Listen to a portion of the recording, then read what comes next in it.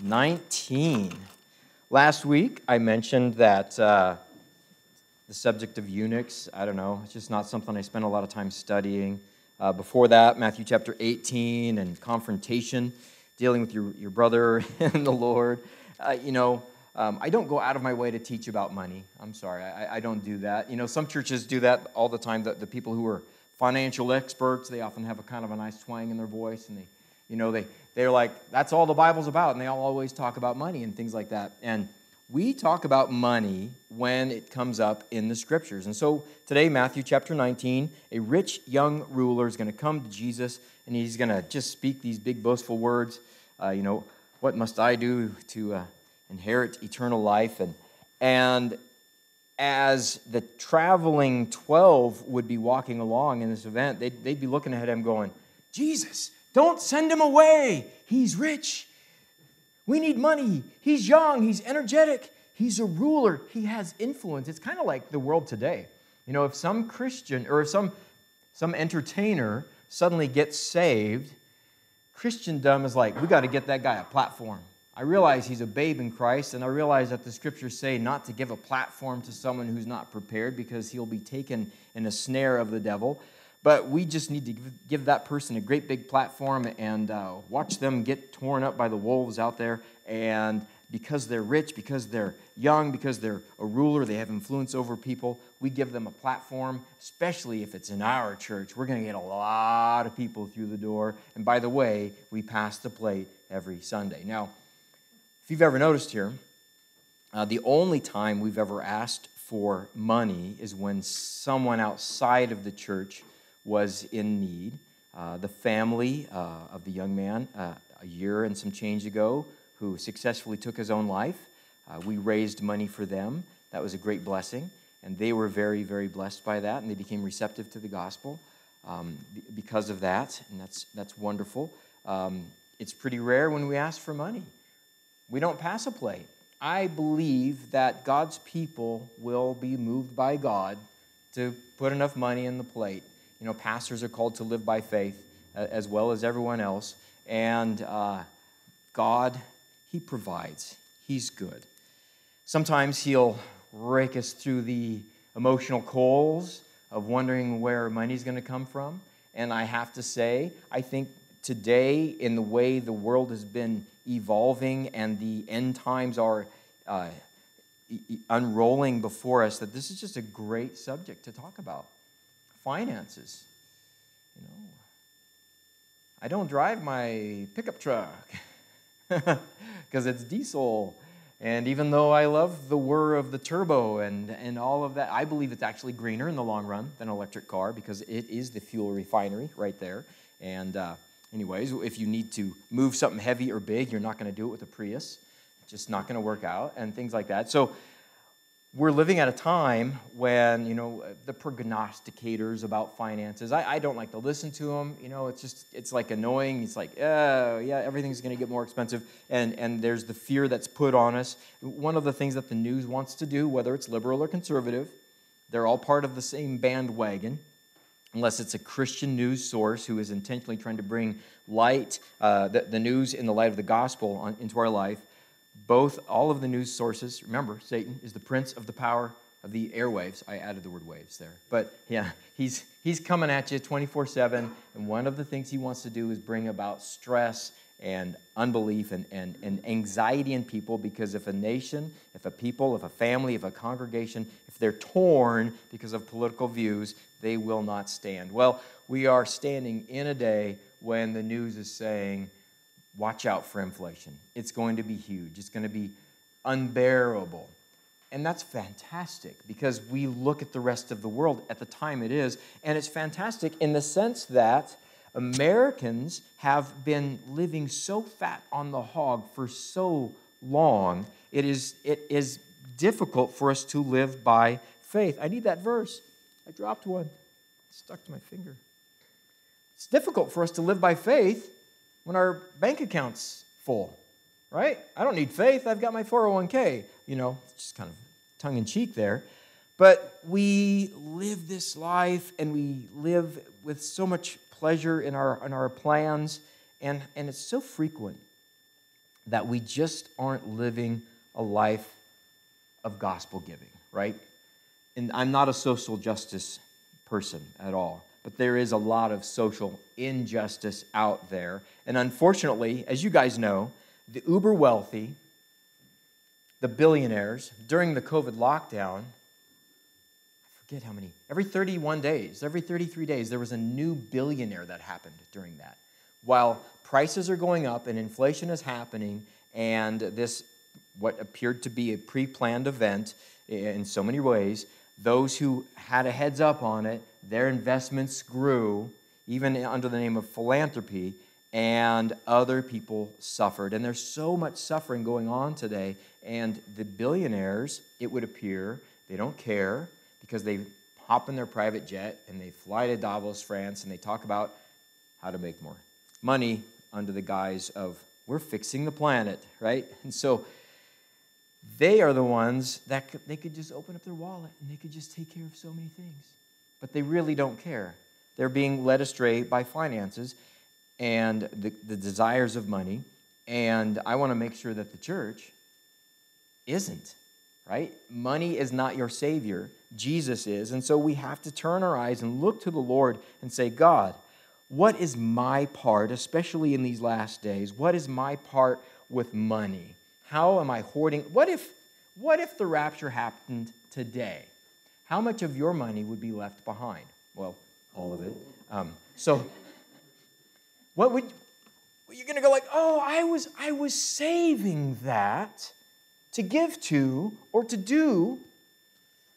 And the Lord will say, there's a whole bunch of eternal rewards sitting down there in your mattress that you're hiding away for a rainy day. And I'm not using the rainy day clause. If you're a televangelist, you say, you know, it's a rainy day. I know you've been putting that $50 away, ma'am, in that mattress, or hiding it in the cookie jar, or it's in the picture frame of your family. It's in the back there, that $100 bill tucked away in the envelope. And they go through all the scenarios. And then they say, today's that rainy day for my ministry. Yeah. And I always just go, oh my goodness, why are people so gullible? Jesus is going to tell a rich young ruler, if I get to the scriptures, he's going to tell a rich young ruler to sell it all. I'm not telling you to do that. I'm telling you to put your ear to the heartbeat of the Lord, to be humble, to be listening to the Holy Spirit, to be in prayer and asking Him, Lord, I have wealth in this area. I have these assets. What would you have me to do with them? Because if He's going to come for us by the end of the year, the end of the week, the end of the sermon, the end of the sentence, all the rest of it's left behind. And then you know the Antichrist is going to take it over. And that's just going to, it's like, or flashbang. We'll call him that if you follow certain people on the internet. Flashbang will get it all in his account, and then we'll be like, oh, I can't believe that guy ended up with my money. Anyways, it's not your money, it's the Lord's. Let's jump into the scriptures. Matthew chapter 19, verse 16. And behold, one came and said to him, good teacher, what good thing shall I do that I may have eternal life? Now, everyone says of his own self that they are good. And this young man, the scriptures tell us that he's rich, and he's young, and he's a ruler, and from the other accounts.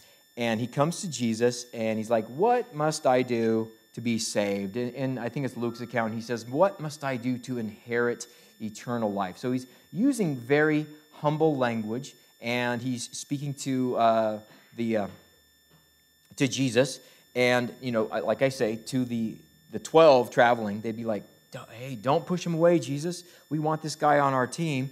He's got the finances, he's got the energy, and he's got the influence. He's going to make a great poster child for your evangelistic crusade here. And Jesus looked at him, Mark says, and loved him at the end of the account. Jesus looked at him and loved him, okay? So Jesus loves this person. And so love says the gospel, the salvation of the soul, precedes everything else, right? That's where humanistic Christianity fails so badly. I want to give them a sandwich. I want to give them some Tom's shoes. I want to make sure that they're happy and comfortable as they go to hell. That's not love at all. And so Jesus looks at him. He loves him. Jesus asks the question of him, Why do you call me good? Oh, excuse me. I'm thinking from another place. Why do you call me good? No one is good but one, that is God. But if you want to enter into life, keep the commandments. So we'll just kind of, a little bit of in the weeds here, just a little bit. Some translations do not have where Jesus says, why do you call me good? I think it probably belongs here. It makes the context well, for my understanding anyways. Why do you call me good? There's none good but one, that is God. And some would say, the opponent of the scriptures, they go, see, Jesus says he's not good, only God is good. Isn't that goofy? I read that right there, and Jesus, because the Holy Spirit descended upon Jesus, okay, because he's good, and Jesus, his Father, says from heaven at the baptism of Jesus, this is my beloved Son, who I'm well pleased, right? So what's that say about Jesus? The Father says he's good. The Holy Spirit says he is good. Jesus here is now testifying that he is not only good, but he is God, okay? He has the testimony of his Father that he is good, and the Father is well pleased. And so Jesus says, why do you call me good? There is no one good but God. So he's identifying to those who are watching that this person is calling him good, and that the good answer, every good and every perfect gift comes down from the Father above, right? James tells us. And so Jesus is the good one, and this man is saying, hey, good teacher, I'm pretty good too. What must I do to have eternal life? And he said to him, of course, keep the commandments. So there you go. Exodus chapter 20 is probably the most common place to think of the 10 commandments. We have the 2 tablets of the law. Moses, of course, came down. God said, Moses, come up, and I'm going to give you the rules to live by. And Moses is given the 10 commandments. First time God chiseled him with his finger. Moses comes down. He sees they're breaking all 10 commandments. He throws them down there. Mel Brooks, in his movie, said, right, when he comes down, he goes, behold, the 20. And he drops one. Or the 15. The 10 commandments, right? This is the fullness of the law. The Old Testament gives us multiple testimonies of the 10 commandments. There are slight changes and variations, but those are after they went into the promised land. The 10 commandments that are given in Exodus chapter 20 are given while they're still in the midst of the Gentiles. Okay, so it's the law given to the Jews, but it's given outside of the promised land. So it's not the ceremonial law, it is the moral law. Because it doesn't say in the 10 commandments in Exodus chapter 20, the only one of the 10 commandments, or the only one of the Old Testament commandments I probably haven't broken, thou shalt not boil a kid in its mother's milk. I've never even done that in my heart. That's the only boasting I have right there. I have had meat with milk before, so I know.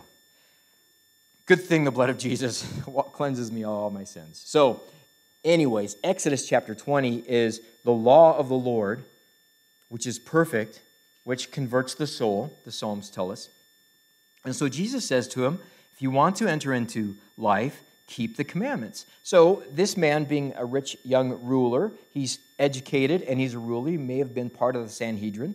And he says, which ones? You were just talking about marriage and divorce in the previous chapter. Gamaliel or halal? Is it a rabbi's commandment, or is it a commandment from the Torah? And so Jesus, he turns to the Torah, and he gives him the tablet of the law that was relating to human relationships. And he's using the law lawfully, as Paul says in 1 Timothy, and he is using it to open up his eyes of understanding. So Jesus said to him, which ones? Jesus said, you shall not murder, right? We're all good on that one. You shall not commit adultery. You shall not steal. You shall not bear false witness. Honor your father and mother, and you shall love your neighbor as yourself. So this is great. Of the tablets of the law, the 2 tablets, and this is just a great way of looking at it. Exodus chapter 20, verse 3, I'm the Lord your God who brought you out of the house of bondage. You shall have no other God before me. God starts off with just the basic understanding that he is the most important. He is the only one. That's the first commandment. Then he goes through not to take the name of the Lord thy God in vain. He says not to profane the Sabbath day. And then he goes into the commandments of men, right? Do not murder. Murder not is what it says in the Hebrew. Murder not. That's good. And then commit adultery, not. Steal, not. Honor your father and mother. Do not covet is added in there. But Jesus leaves those out. And then he jumps to Leviticus 19. You shall love your neighbor as yourself. Now, we all know we can't just walk past some of these commandments and leave them at where Jesus leaves them here. The Old Testament reckoning of the commandments was given to awaken the heart, and then the relationship should have saved the soul. But they instead, the Jews at that time, had turned to religion. We talked about last week, religion believes that God can't see you. He doesn't know your thoughts. He doesn't know your inward feelings and fears. But this relationship with the eternal and personal God, he knows your thoughts, right? So that's where Jesus comes on the scene in Matthew chapter 5 in the Sermon on the Mount. He says, if you are angry with your brother without cause, remember, you got to have a cause, and it's okay to be angry if you have a cause. Some translations take out the without cause. It's the without cause clause. Anyways, if you're angry without a cause, then you are in danger of judgment, right? If you are saying, thou fool, or you worthless person, then you're the one who should stand before the council. So Jesus takes the words, instead of saying just murdering someone, putting a knife in their heart, he's saying, if you've murdered if you had character assassination, if you have murdered them in your heart, and then John clarifies that farther. He says, if you hate your brother, then you're a murderer in your heart, and you have no eternal life abiding in you. So the fullness of Scriptures brings that out. So what is written in the Old Testament is to be applied deeply in our hearts. Jesus will say, not only to not commit adultery, but if you've looked with lust, you've already done that in your heart. So the heart is what matters, because out of the heart, the mouth speaks. And so Jesus uses these now, and he uses those commandments, and it's really great. But he ends with, remember, if you want someone to remember something, the thing you want them to remember, you say last. So Leviticus 19, he quotes and says, you shall love your neighbor as yourself. The young man said to him, you have no idea who you're talking to, Jesus. I'm the rich young ruler. I have kept all from my youth. Now, in his opinion, he had, and Jesus will pull back that opinion and reveal to us very quickly that he hadn't, and his own confession, profession, and actions will show that he is rich, and he's not the ruler of his riches ruled him. And this is the giant fear with wealth in the world today. And remember, well, if we get to it, Jesus is going to talk about it's more difficult for a rich man to enter heaven than it is to squeeze a camel through the eye of a needle. Remember, in America, you are the rich person. We are so wealthy. Our wealth here exceeds people's wildest dreams and in other countries. And so, this is written to us. Our pastime in America is covetousness. How many of us have the catalogs that you just sit and look at catalogs of items? Sharper Image is just a catalog of covetousness. Wow, maybe I should get that for myself because it's really cool. You know, now there's How Cool Is That? Or Dude, I Want That websites where they have the coolest, most amazing stuff out there. You're like, wow, 12 grand. That's really cool. Maybe someday, because everyone needs a diamond-studded envelope opener or whatever it may be. So, anyways, we are so wealthy today. They are finding ways to upgrade. I mean, gold pistols. Yeah, they're really pretty. Things like that. You know, you just see people flashing the bling because they can, and it's promoted and pushed on the young people left and right, and all the music videos and all this stuff, all the gangsta living. They can't afford to feed their babies, but they got all this gold chain going on and their gold nines and whatever. It's ridiculous. Anyways, Jesus will get to the heart of the matter with this young man because he says, now do something super duper difficult.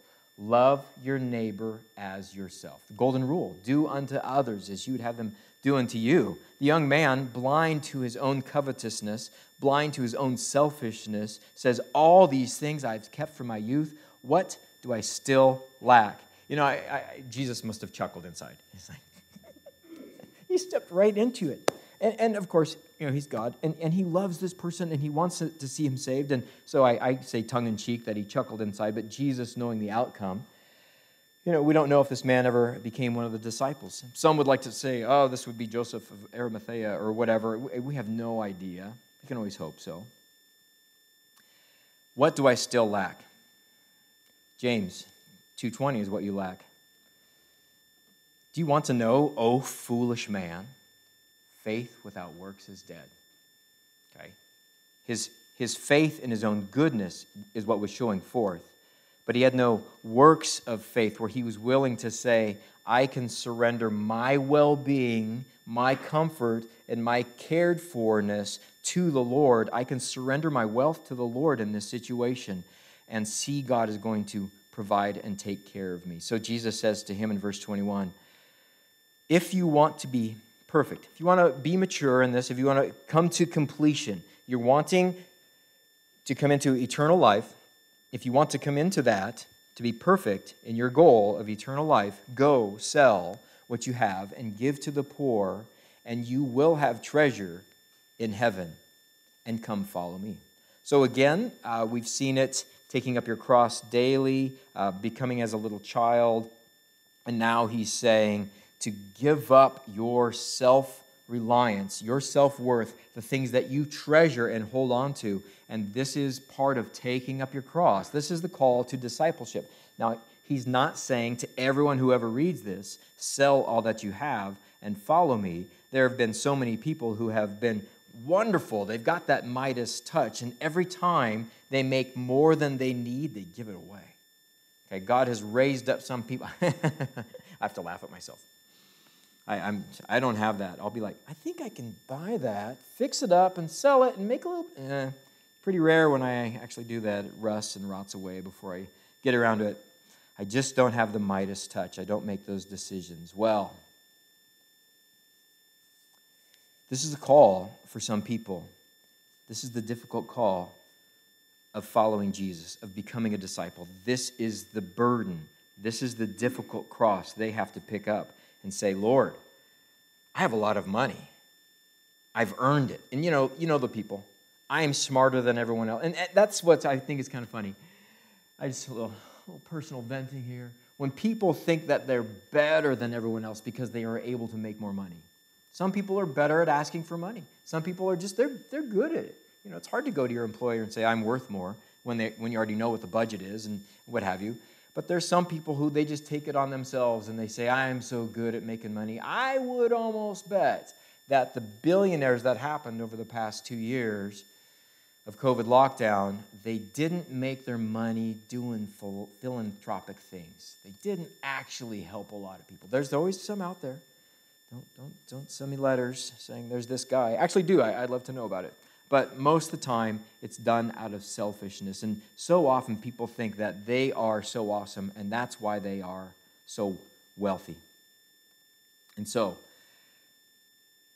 Jesus tells him to sell it, to give it away, and then you will have reward in heaven and follow me. So this is this man's particular call to discipleship. And then Matthew tells us, but when the young man heard that saying, he went away sorrowful, for he had great possessions. So he believed he owned these possessions, he controlled these possessions, but of course the possessions are controlling him. And that's the difficult place in each of our life. When our finances are controlling us, then we are serving mammon and not God. There's lots of different calls for believers to be very, very careful about money and to not allow the deceitfulness of riches. Let me read to you a few of them. Matthew 13:22. In Jesus' parable of the 4 soils, one of the people receives the soil and they sprout up quickly. He says, now he who received the seed among the thorns is he who heard the word. And the cares of the world and the deceitfulness of riches choke the word, and they become unfruitful. Riches can be very deceitful and keep us from being effective in God's economy, in God's work. Mark 10:23, same parable. Or is this the same parable? Nope, this is the same account with a rich young ruler, but I like how Jesus says it here. Then, this is Mark 10:23, then Jesus looked around and said to his disciples, how hard it is for those who have riches to enter the kingdom of God. And the disciples were astonished at his words.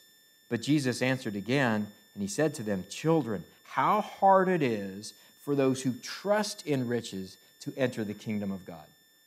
We can see a very strong contrast between those who are full of faith and those who are full of riches and trusting in riches, entering into the kingdom of God or missing it by money, you know. We don't want to do that. Let's see. I'll save those verses for later. So, this rich young ruler shows his hand.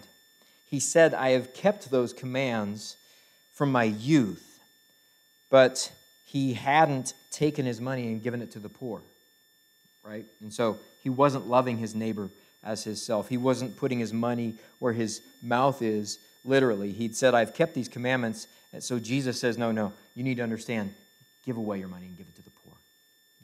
Do to those, you shall love your neighbor as yourself. I wouldn't doubt that in that man's relationship personally, his neighbor said that day, hey, rich young guy, can you spare a few shekels? We don't know, but we all know how it is. You don't deserve my money. I work hard. You don't. However we judge that. We need to just have a sensitive heart to the Lord about finances. We need to make sure that we are not those who are turned away by the Lord because we miss out.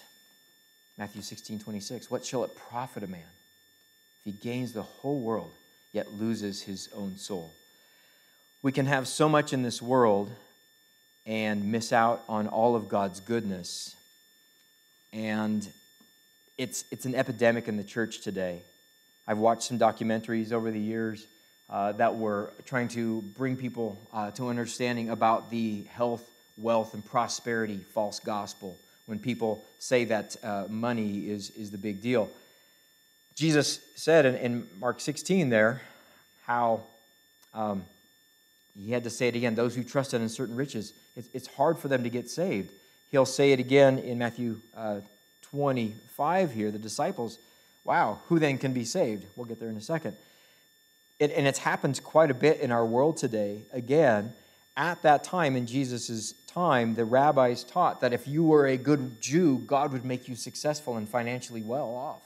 Okay, God would bless you financially. God would bless you physically. And those things are lies. I just always like to mention Johnny Erickson taught us. She is probably the most heartfelt believer, the things I've heard her say about her suffering in her life and how through that suffering, that is how God has continually revealed himself to her. As I've said in 2 Corinthians chapter 3, that we are being transformed into his image from glory to glory. That transformation only happens when our flesh is crucified. Our flesh is not crucified when we're rolling in the dough like Scrooge McDuck. That is not an opportunity for God to show us our need for him. And so we have to make sure that we're not like the church in Revelation 3:17, the church of Laodicea.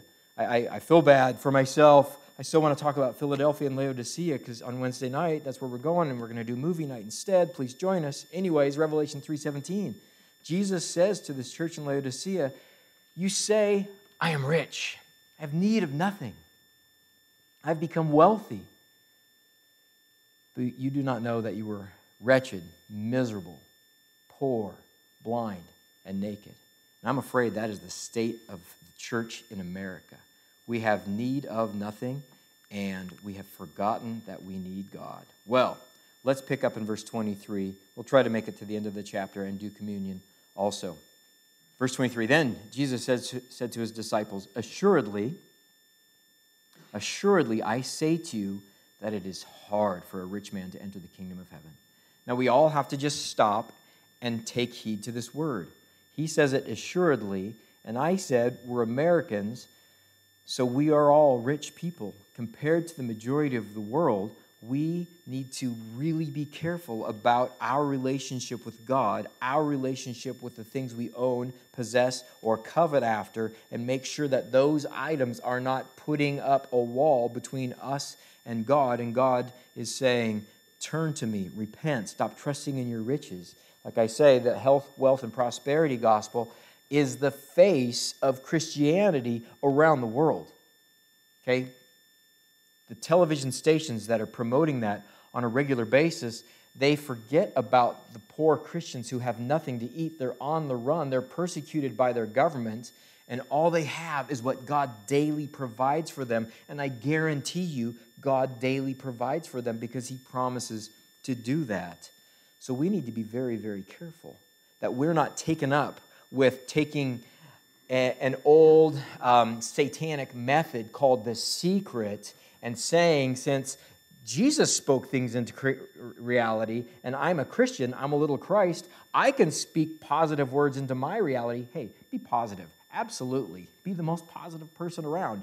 Do that. But don't think that you speaking positive words of that's for me, or putting a poster on your wall of the vehicle you want, that is going to bring about in you a manifestation of the creation of the Word of God, bringing about material riches for you. Come on. Be a Christian. Don't be a pagan. That is an ancient method. It is called the secret, the secret of positive confession. And they've taken that and they've put it into Christianity. And they say, so if you confess and Jesus spoke and it was created, you can speak and it'll be created too. It's not how it works out. For the grace of God, the grace of our Lord Jesus Christ, that though He was rich, yet for your sakes He became poor, that through His poverty you may become rich. Christianity is about an exchange. It's about a change of life through us giving, not receiving. What did Jesus say?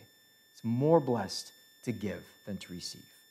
So Jesus says it is so hard for a rich man to enter the kingdom of heaven. Verse 24 of Matthew 19.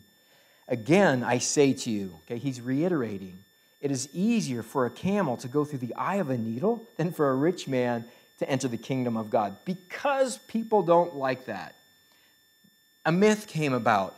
Well, you see, back on the back side of the wall in Jerusalem there, where the Temple Mount was, there was a gate, and it was called the Eye of the Needle.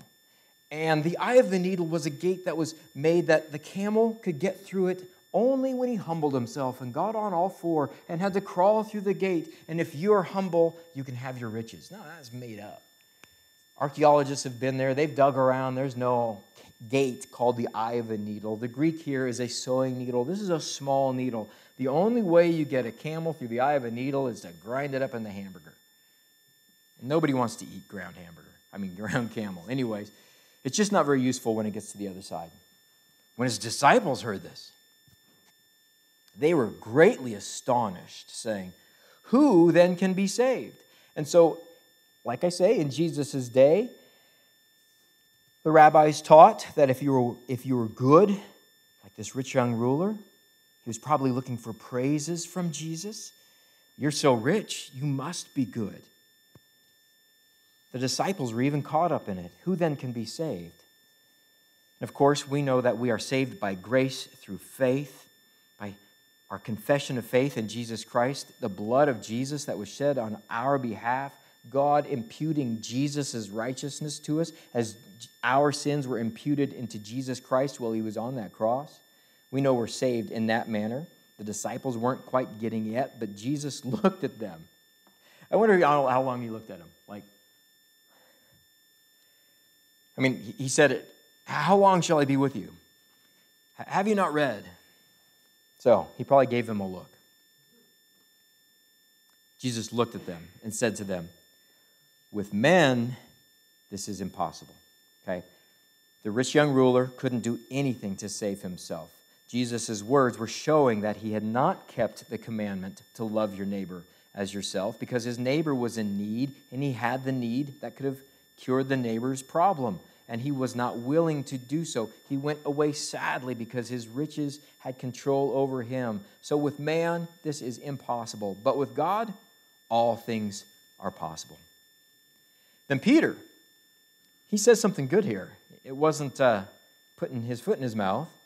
Peter answered and said to him, see? And he points to the 12, I'm imagining. We have left all and followed you. Therefore, what shall we have?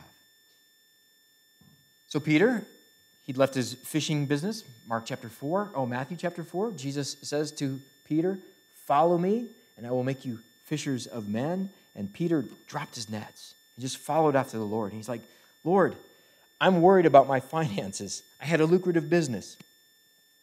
What will we receive? So Jesus said to them, assuredly, I say to you, that in the regeneration, this is an interesting word, palingenesis. I don't speak Greek. Let me see if I can get the pronunciation of it there again. Anyways, interesting word. We'll talk about it. We'll talk about this subject in Revelation in 2 weeks because I think it just fits better there for where we're going. Palingenesia. So it's the word Genesis and palin. It's a new beginning, right? In the regeneration, when the Son of Man sits on the throne of his glory, you who have followed me will also sit on 12 thrones, judging the 12 tribes. I think that's just fantastic. I just want to make sure you have a note in your Bible for that. The other time that regeneration word is used is in Titus chapter 3, verse 5. I'll just read it to you just because it's great for your studies. Titus 3:5. Not by works of righteousness, which we have done, but according to his mercy, he saved us through the washing of regeneration and renewing of the Holy Spirit. So washed through that regeneration, we are sanctified by the cleansing of the water of the Word. We are to be transformed by the renewing of our mind through the Word of God. This is all fitting together in that same thing. So he says to Peter, Peter, when this whole thing is over and I create a new earth, the millennial reign, assuredly I say to you, in that regeneration, when the Son of Man sits on his throne in glory, you who have followed me will sit on 12 thrones. Remember, there's 12 apostles. The age apostles is done. There aren't modern day apostles of Jesus. If you want to get technical, if you're sent by the Holy Spirit as an evangelist or a missionary, I guess you could say you're a sent one, a small a apostle, but the 12 apostles are the 12 thrones. We'll read about that in Revelation 22, the 12 foundations of the heavenly city, and they will judge the 12 tribes of Israel. There's just so much really cool stuff there that is manifested in the book of Revelation, or brought to light fully in the book of Revelation. We'll hit that later, but just make sure your Bible's marked up there to think about studying Monday morning when you read your Bible again. So, anyways, and everyone who has left houses or brothers or sisters or father or mother or wife or children or lands for my... Now, so since wife is in this category, it doesn't mean leaving your wife, but it means going out as Jesus sent his disciples out, as he sent the apostles out to go and preach the word. Remember, Peter had a wife. He didn't divorce her to go and be an apostle, but he went and ministered separately from her. Those who are sent out, who leave all those things, wife and children and lands, for my name's sake. Remember, it's not just going in the name of your church mission group or whatever. There's a lot of short-term missions that go, and that's fantastic, but it's very rare when short-term missions today are in Jesus' namesake, right? They're going, we're going to go to Africa and we're going to dig a well, and we're going to make sure this village has water. That's fantastic, but make sure you go in Jesus' namesake. They need to, when you leave, they need to know the gospel. Whether they receive it or reject it, that's not the point. But just digging a well, that's nice. Make sure your mission trip, when you leave home and you're going for the Lord, make sure you bring up Jesus, that you go in his namesake. They shall receive 100-fold and inherit eternal life. Now, that's why you're not going to inherit eternal life going on mission trips that aren't about evangelism, right? That just means that you're probably not saved yourself. So if you're bringing the gospel, if you're bringing the name of Christ and exalting that, then it's Christians do that, right? Other people exalt themselves. But many who are first will be last, and the last first. So that is illustrated with this rich young ruler, that even though he wanted to be first, he's last. And then Jesus will give a wonderful parable in chapter 20 about the laborers in the vineyard. Those who show up last get the same payment as those who came first. It's probably a beautiful picture of the church and his reward for us. But we'll end right there, get ready for communion this morning. So we're living in a time when there are so many evil teachers and deceivers who want to think that godliness is a means of gain, and we want to avoid that. Okay, so there's rewards with riches. God's going to provide for us. If you have a lot of money and you're like, Lord, can I buy this? Can I buy that? Can I use these things in my own life? And you're not convicted about it. If you feel good about it, then you follow what the Lord says to you and you go ahead and do it. But if you're asking the Lord, should I buy this? And he says, well, who are you going to share it with? Nobody. I'm going to hide it. It's going to be my own, very own. It's probably not the Lord giving you that peace, If you have to put it on credit cards and such, you really should think about whether or not you should do that. We shouldn't be in debt. We shouldn't be in bondage, because then we're not able to serve the Lord as we would like. So we're living in a time, I think it's just great. I mentioned it in the prayer. I'll read it. 2 Timothy chapter 3. We're living at a time when there's so much more money being spent on pleasures for yourself. 2 Timothy 3, we have the 17 ailments of the end times. But know this, that in the last days, perilous times will come. There's people who don't believe in the last days, preterists. They don't think that, they believe that the church is going to continue to make the world better and better until the earth is saved, essentially, so Jesus can come back. And they would read this verse and say, even in Jesus' day, all of these things existed. But I have to admit and say from my own experience and observation that in the last 2 years, again, these ailments have magnified themselves exponentially in the world. It is just, wow, it wasn't the advent of the virus. It was the advent of TikTok. Men will be lovers of themselves. Even the church teaches that today. The Bible says to love others as yourself. So you can't love others until you love yourself. We're to deny ourselves. And men will be perfecting the desires of loving themselves, lovers of money, boasters, proud, blasphemers, disobedient to parents, unthankful, unholy, unloving, unforgiving, slanderers, without self-control, brutal, despisers of good. Now we can just so see that. People are just so brutal.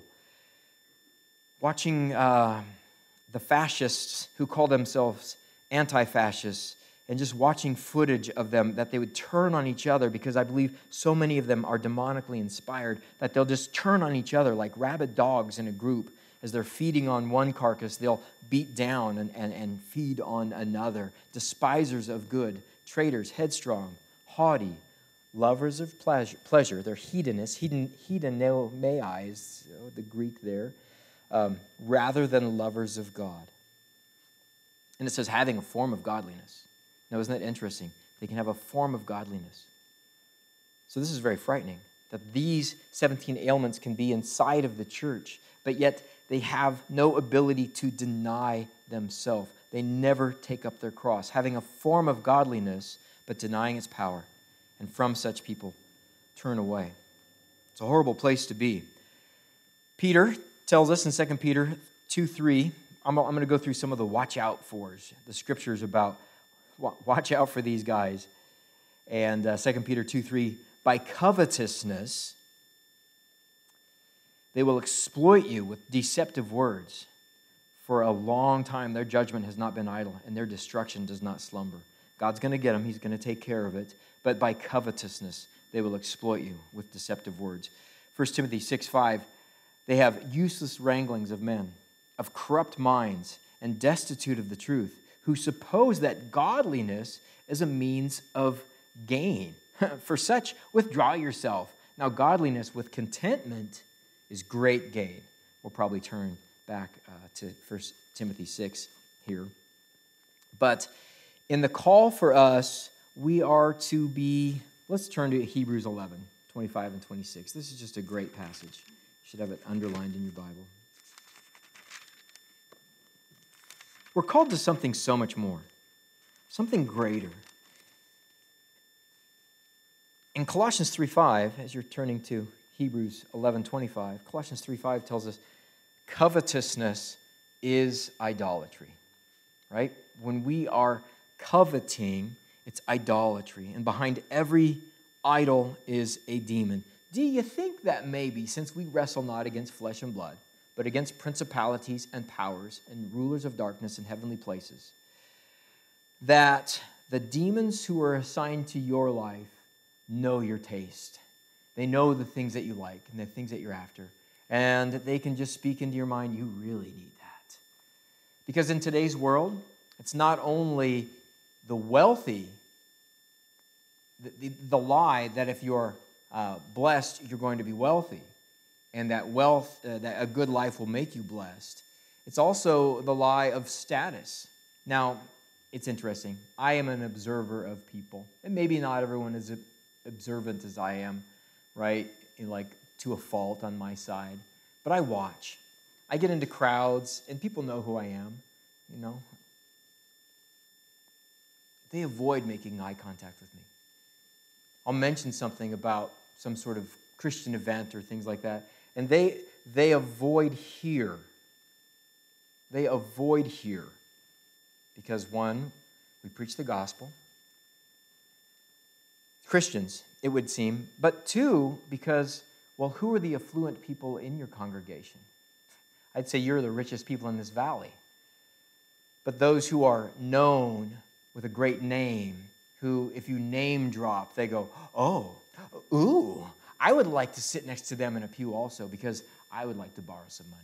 I would like to get some financial advice. I want to get free lawyering. I want the guy with the backhoe and the dump truck. Whatever. It's interesting how, because this congregation isn't overflowing with affluence, people avoid this congregation. I don't know why. That's just such a weirdest thing. But being in the business world for years too, I knew people who they would go, hey, where do you go to church? Is it a wealthy church? And if I'd say yes, I'll come visit. Because there's leads there. They'd show up not with note cards and Bible verses. They'd show up with business cards to hand out to others. The finality of our life is, what did we learn about Jesus and what did we do with it? Hebrews 11:25. I'm not there yet. There you go. See. That's chapter 12. That didn't make sense at all. There we go. Verse 24. Sorry. By faith, Moses, when he became of age, refused to be called the son of Pharaoh's daughter, choosing rather to suffer affliction with the people of God than to enjoy the passing pleasure of sin, esteeming the reproach of Christ greater riches than the treasures in Egypt. Egypt, of course, is the world. And he looked for the reward. There's reproach in following Jesus Christ. But when we see the reproach of Christ a greater rich than everything that this world can offer us, we're free. We're free to give. We're free to live by faith. We're free to just let the Lord speak into our heart. And when he says, I want you to sell that, and give the money to Jason. I'm kidding. I want you to sell that and find a way to invest in the kingdom with that money, a CareNet, whatever it may be. That you can say, God, I trust in you. And I'm willing to enjoy the pleasures of the kingdom of heaven.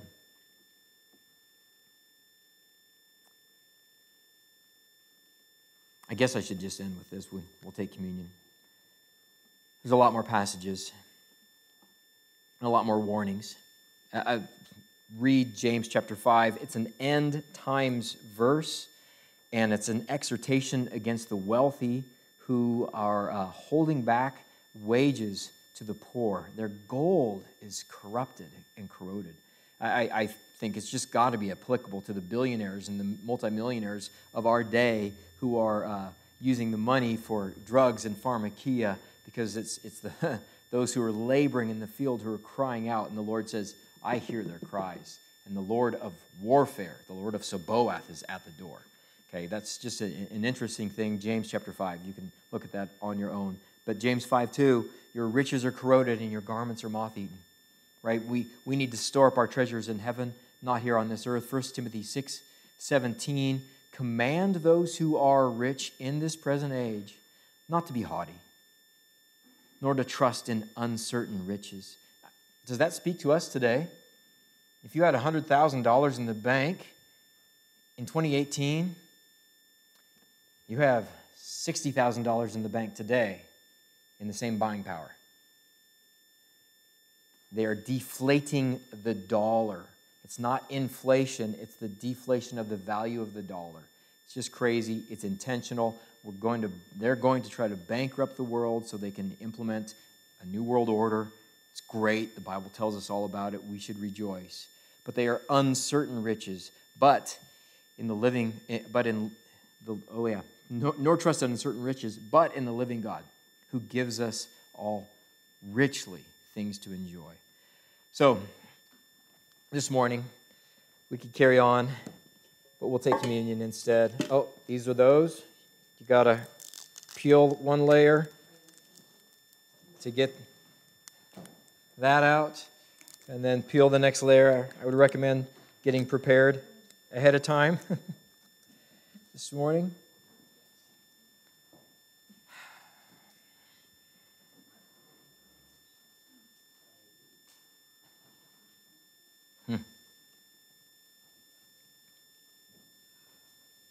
In the area, are you sanctified? Does the Lord control your bank account and your wallet and your spending? Or does the enemy of our souls? Just think about that. Through covetousness, Satan can convince you to forfeit eternal reward. Satan can convince you to hold tightly to your wad of green. He can convince you to serve mammon instead of God. Because of covetousness, he can convince you to essentially close the door of heaven to those who are lost because you need that extra money for that double macchiato latte every day, whatever it may be. Simple things that aren't good for you anyways. I won't get on that bandwagon. But simple things that God would say, can you sacrifice a little bit so that your sacrifice allows my sacrifice to be made available to the lost? Is Satan able to, through that idol of your covetousness, to shut down the kingdom of God, to shut down evangelism, to shut down your boldness in saying in mixed company something about Jesus because you're afraid of losing status, because you're afraid of losing your job? Just imagine. Just imagine. If you lost your job in this life, sharing in the gospel, and then God provides for you whatever happens. And then on that day in heaven, someone walks up to you and says, you said this in the break room. I turned you into the union. But then later on, the Lord turned me into a Christian.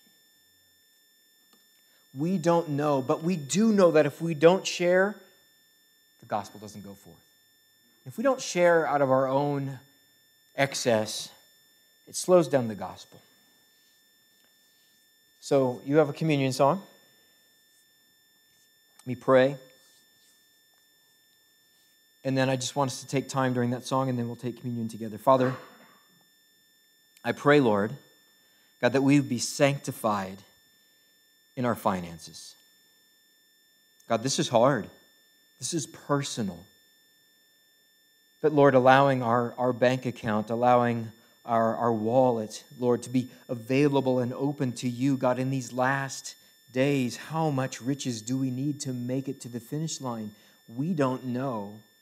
So, God, you're asking us in our personal relationship to pursue you and to pursue your heart, Lord, to open up our riches and give them to you, that you can use them for the kingdom. Father, only you know. I can't speak to anyone here, but you can. So, Father, today as we just take this time to be surrendered in your presence, Lord, God, one of the greatest sins of the church in America is covetousness, is greed, is saying we are rich and we have need of nothing. Oh God, may we be clothed in your righteousness, not found naked. May we see through your word and your Holy Spirit, not being blind. So Lord, we pray, God, that your Spirit would just move here today. God, that you would just convict our hearts, Lord, of the places we have gone astray and we are holding on to sin and covetousness and idolatry in the possessions that control us. We pray, God, that you would help us. We pray, Lord, that we wouldn't be like this rich young ruler who went away from you useless instead of useful. We pray, God, that we would have hearts to hear what you are saying to us in the realm of our finances, and that we could glorify you. In Jesus' name, amen.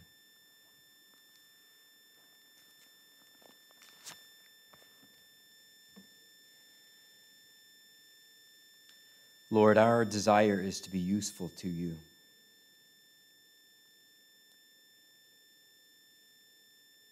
And it's a difficult thing in the realm of being sanctified in our wallet.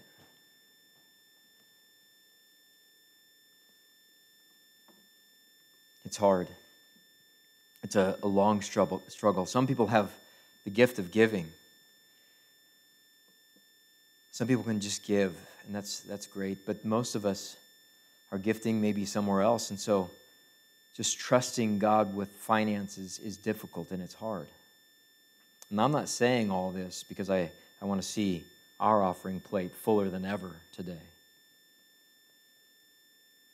God has places for you to give. He has people for you to give to. And we're fine here. So I pray you just would have ears to hear how God is leading you. But God wants us to be sanctified and useful for every good work. 2 Timothy 2, I'll read a little passage of scripture here before we take communion.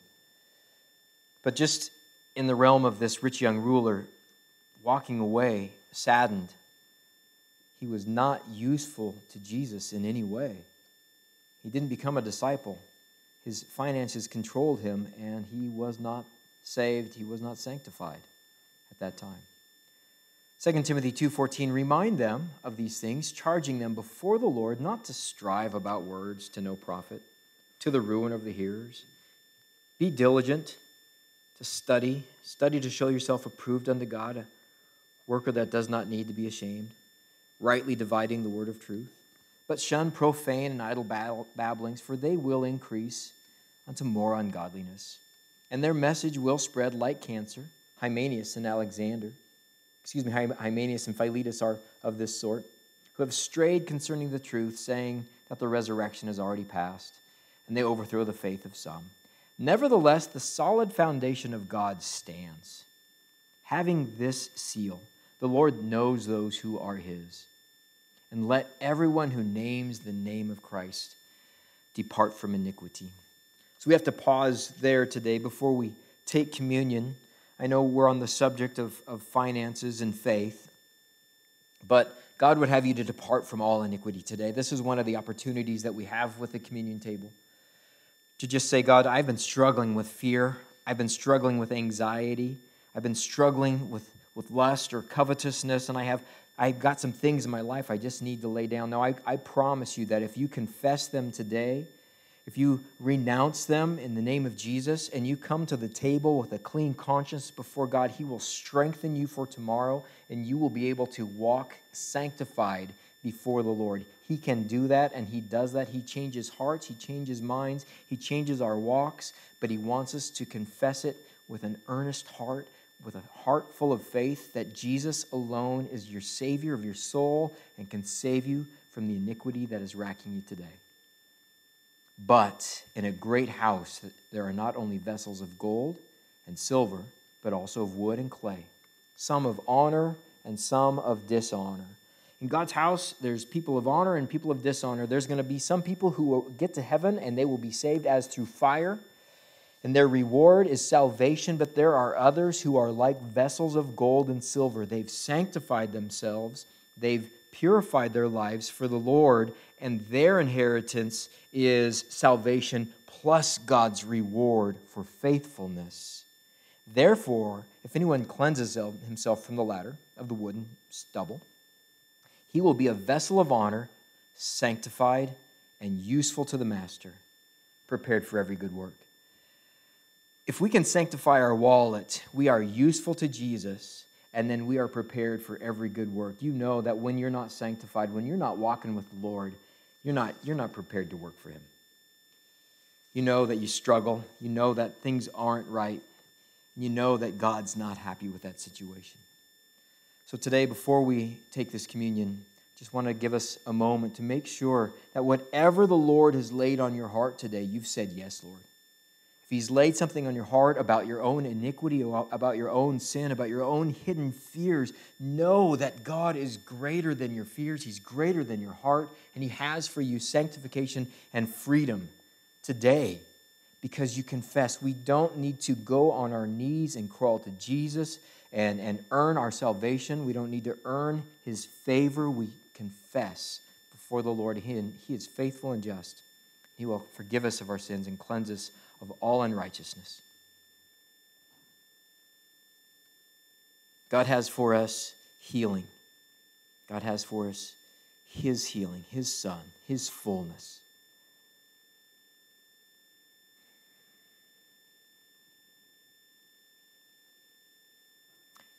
In the night that Jesus was betrayed, He took bread. He says, "This is my body, which is broken for you. Do this in remembrance of me." Let's take the bread together.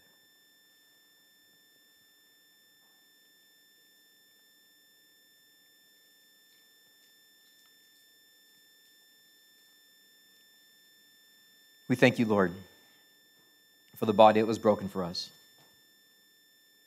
God, that the only cure you saw fit, the only thing that was feasible to save us from our sins, even though we, like the rich young ruler, so often think of ourselves as good and want to prove that, the only cure for the sin of humanity was the very crucifixion, the very death, the very punishment of God's own Son, punished by His own Father on that cross.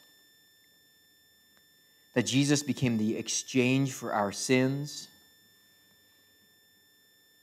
That He not only paid the penalty for our sins, He bore them in our own body, but the regret and the fear and the repercussions of sin, He has dealt with so much so that we can be free in Jesus. 1 Peter 2:24, He Himself bore our sins in His own body on that tree, that we, having died to sin, might live for righteousness, by whose stripes you were healed. For we were like sheep going astray, but have now returned to the shepherd and the overseer of our souls. We just thank you, Lord, for this gift, Lord, that your body was broken for us. God, help us not to take this in vain, but Lord, you suffered and died in our place that we, through your resurrection from the dead, we have eternal life. Romans 8:11, but if the Spirit of Him who raised Jesus from the dead dwells in you, He who raised Christ from the dead will give life to your mortal bodies through His Spirit who dwells in us. We just thank you, Lord, that you went to the cross. You suffered and you died for us. In the same manner, Jesus took the cup. He said, "This is the cup of the new covenant. The old is passed away. The law could not save us because we were sold out to sin, but Jesus came and he condemned sin in his own flesh. He lived perfectly. He created a new covenant in his own blood.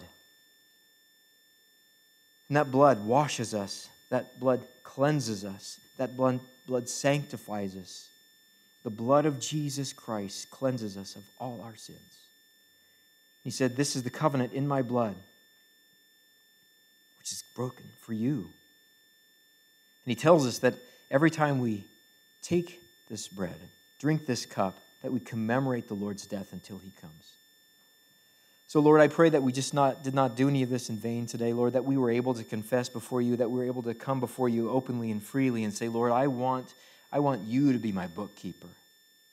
I want to be useful for every good work and sanctified. Be a vessel that is cleansed by the Lord because we've been cleansed by your blood. Help us, Lord, to live in the fullness of what you've done for us. We just pray your blessing on us. Let's take the cup together.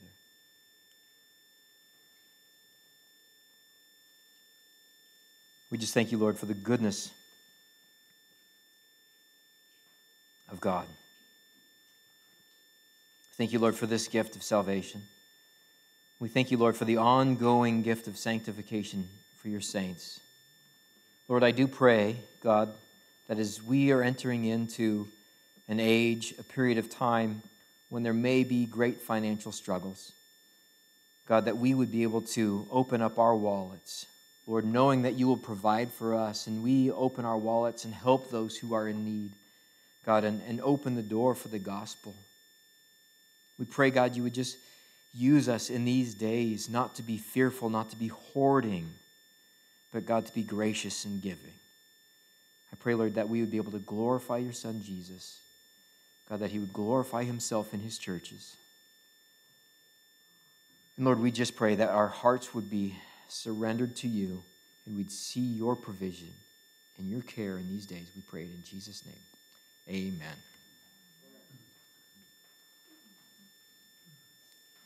So if you can make it out Wednesday,